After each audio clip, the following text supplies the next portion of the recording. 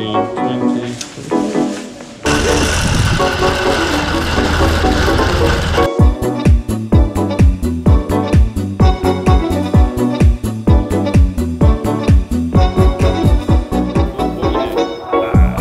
Caught me red-handed here actually. Look, like, I've been missing Kona week so much, and it's the Beer Mile, man. Like, it's such a big part of that week leading into the World Championships. It's tradition, you know, and like, I know we can't have the World Championships this year, but heck, I'm gonna have my Beer Mile.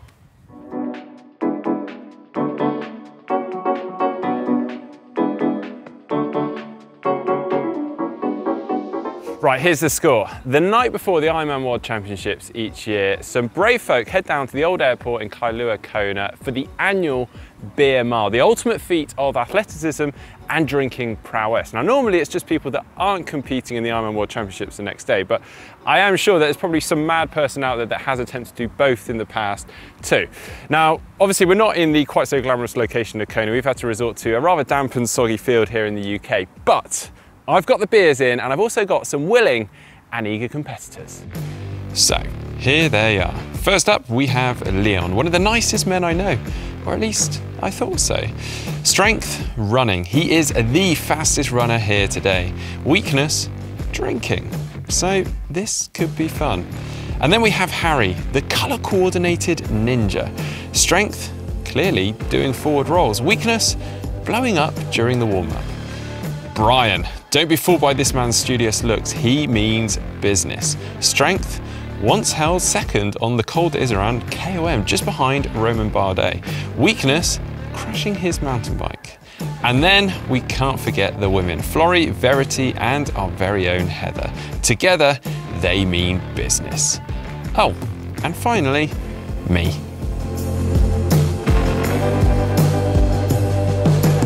All right, everyone, thanks so much for joining today. So you'll see behind me, I've marked out a course. It's approximately 400 meters. So we've got to complete 4 laps of this today and 4 cans of beer. Now the rules are, we've got to start by finishing a can of beer, and then at the end of each of the laps, you've also got to finish the can of beer. Now you've got between this cone here and the coconut, which is 10 meters, is your transition in which you've got to finish that can of beer. You can't run off with that can of beer. That doesn't mean that you have to have swallowed all that beer. So take that into your own hands. And in light of equality, women and men do have to both do 4 cans of beer. And if you do puke and bring up any of the beer, it's a penalty of 1 lap at the end. So let's do this.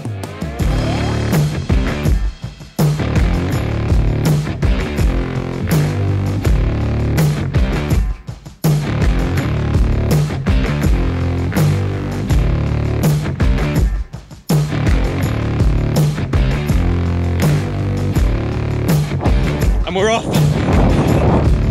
I'm feeling. Let's go catch it.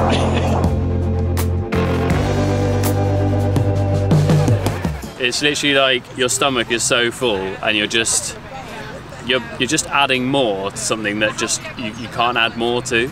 It's like it's coming up, and and also you're like dreading what you're gonna do, like run wise. Like your stomach's just not gonna be able to handle it.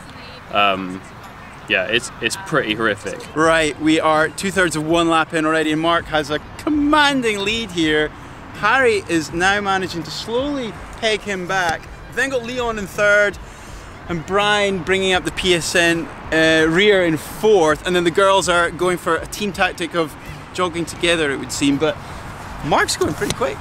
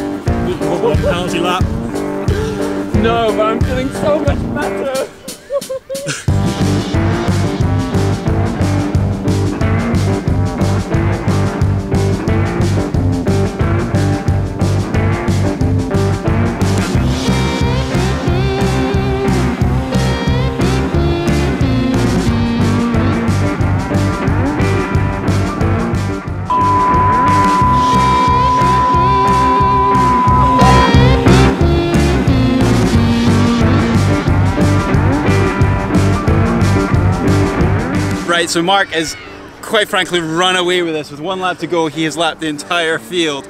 We've got the girls here just about completing lap 2, and I'm not sure that they are going to get through all 4, but fingers crossed. It's been a team decision because we're kind of running together. We've made it halfway, and yeah, we're not going to beat Mark. He's lapped us. Definitely the worst sporting experience I've ever had. If it counts as sport, I'm not sure. No, it was horrible. Puked after 2 laps, I think, or 2 beers, so that's 1 lap. So about, yeah, 2 minutes in, puking. Oh, it's just horrible. I think it's like probably being at the 35th kilometer of a marathon or something like that when you've got stomach cramps and yeah. But once you puke, you feel way better, and then you're flying, and then you have to drink another beer, and that's not good. I really need to throw up, but I just can't. I feel quite good now, actually. Oh, go on then.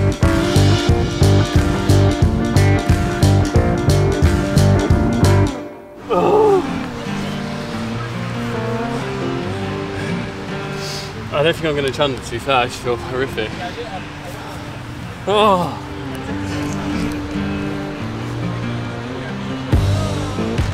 Oh. What's the heart rate? 126. Oh my goodness. Right, 2020 Kona Beer Mile done. In not quite the usual fashion, but yeah, this isn't all beer on my top, so do forgive me, it is actually all sweat and various other things, but yeah, that was tough. Like, I struggled this time. I think maybe whether it's the heat when we're in Kona and you're dehydrated, and I just been gasping for that beer, I struggled a little bit today, but we had great fun. It's so tough, like running away and you've basically got a throat full of beer and you're trying to breathe through that beer. I can't explain how tough that is. You're trying to gasp through that beer, and then for the next half a lap you're burping, and then before you know it, you're grabbing the next beer. It's so hard. I think I need more training, to be honest. But yeah. Anyway, I hope you guys have really enjoyed today's Kona Beer Mile with the not so usual Kona fashion to it. If you have enjoyed it, please do give it a thumbs up, like. I would say try this at home, but probably don't try it at home. And do subscribe to the channel if you're not doing so already, or follow us on social media.